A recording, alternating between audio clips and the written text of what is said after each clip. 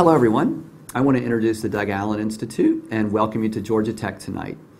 We all knew and respected Doug. He was a phenomenal teacher, but he was also a great and original thinker. In his career, he was able to create a kind of clarity to the way cities work that nobody else has been able to do. I'll never forget when I was a student in France and he was taking us around to all of the great chateaux, and he was able to explain to us how they worked in a way that was fascinating but also intriguing. It made you understand where these things came from, the 2,000-year history that brought you to that point in time, and it got you excited about these things. It got you interested in a way that made you refine your career. So many of us changed what we thought we were going to do because of the impact that Doug had on our lives. We were transformed, and I was lucky enough to be able to work with him for over 20 years after those days in Paris, and I continued to learn from him as long as I was working with him, both professionally and academically. And it was kind of an amazing thing because the last time I saw Doug, he taught me things that I didn't know and didn't understand in the same way that he did the first time I saw him.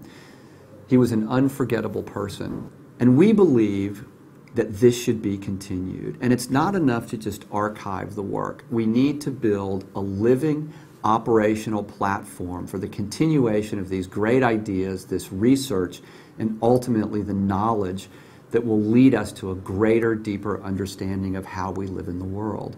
And in order to do that, we're starting with the creation of a platform based on his famous class, The History of Urban Form. And we feel like this gives everybody an opportunity to understand the basic tenets that Doug taught us all in the past 35 years. So take a look at the following video, and let's all move forward with the Doug Allen Institute. Thank you. A question that we might ask at the very beginning, as most books do on this topic: what is a city? And it is looking for what is in common that actually, I think, leads me to my definition. And so here it is: that a city is the largest man-made artifact in human history, manifests as a collective work of architecture built over time. A city contains two orders. The political order is a framework of common elements owned collectively. The economic order consists of individually owned parcels and their occupants within that collective framework. The economic order then actually fleshes out this constitutional framework.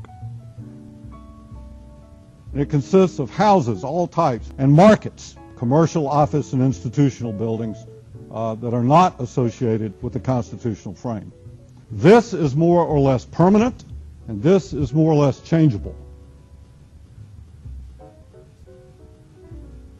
Every city has a constitutional order. The point of view of this course is from this intersection, looking backwards, to ask ourselves the question, how did we arrive here? How do we come to a point where we have an intersection called West Peachtree and 5th?